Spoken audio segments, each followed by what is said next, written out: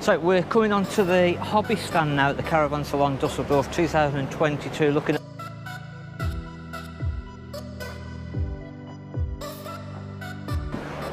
we're going to make our way and see whether we can fight our way into the Maxia, because then again that is a layout that I really like, a fairly new layout that I think really works well. You can just see the Caravan Salon Dusseldorf. It's a very busy show. Yesterday we did a lot of lives and a lot of footage of individual things, and we were pretty much able to just get in most things without any hassle, but today it's a different story. Again, big queue trying to get into this Maxia because it's a really good one to see.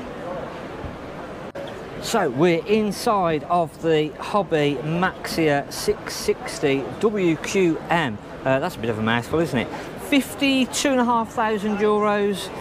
We're looking at 2,200 kilos. We're on the twin axle, but we've got a payload of about 490 kilograms. Now this is a fairly new layout with the kitchen at the front, which again we see quite a lot of with the European market, but absolutely stunning. And we've got the then nice big fridge, we've got the oven and grill together, and then we've got the hob on the top. And again, then just have a look at the little side unit with the seating. All the LED lighting around this is absolutely stunning.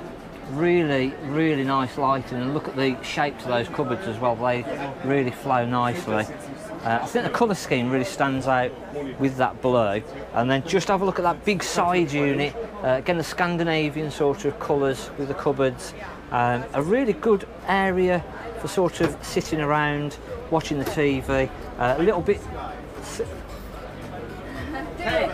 Yeah, hi.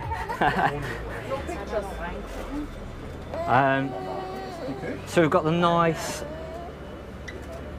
big TV area. Moving towards the back, then we've got the fixed bed with the island bed that you can walk all the way around, and then towards the back we've got the separate shower and toilet, which again really usable.